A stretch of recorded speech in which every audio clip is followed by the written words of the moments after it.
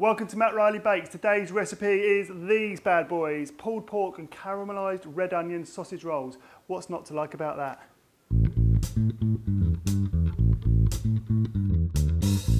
To start off with, you need to get cracking with your pulled pork. I've got my pork shoulder here, which has been marinating overnight in paprika, smoked paprika, salt, pepper and cayenne pepper. You haven't got time to do that, just bung it in with all the other ingredients. I've got some balsamic vinegar that's going in, Worcestershire sauce, dark brown sugar, and a little bit of water.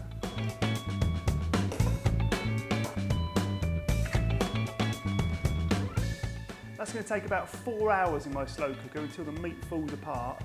If you haven't got a slow cooker, you can do it in an oven in a heavy bottom pan with a nice tight fitting lid.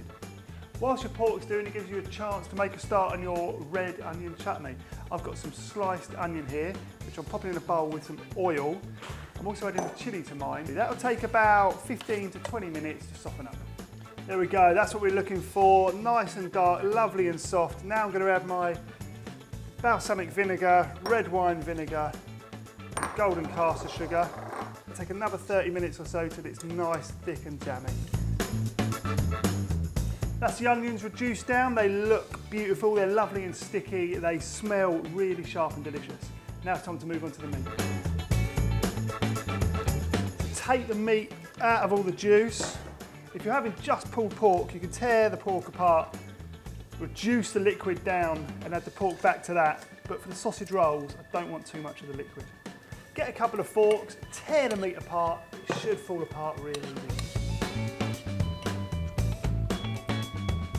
Because the meat's going to be cooked again and you don't want it to dry out too much, spoon over a couple of spoonfuls of the liquid just to keep it moist. If you want to make your own pastry, it's puff pastry I'm using for the sausage rolls, but shop bought works just as well. Lightly flour your work surface and roll the pastry out into a long rectangle, about 10 pence thick, and then cut it into 2 long strips. Now it's time to put your sausage rolls together. You want to put a line of your caramelised red onion down first, and then you're going to top that with meat.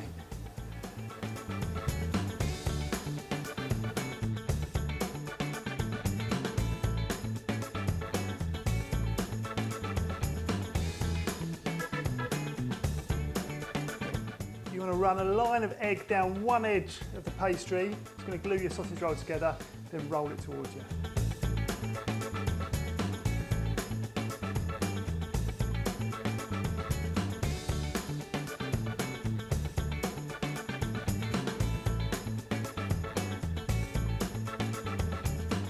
Now you've got one long sausage roll, cut them into equal lengths. I'm going to pop them onto a baking tray, give them a bit of egg wash, slash them on the top, and a little grind of black pepper, and then straight into the oven. They should take 15 to 20 minutes at 180 fan until they're lovely and golden brown.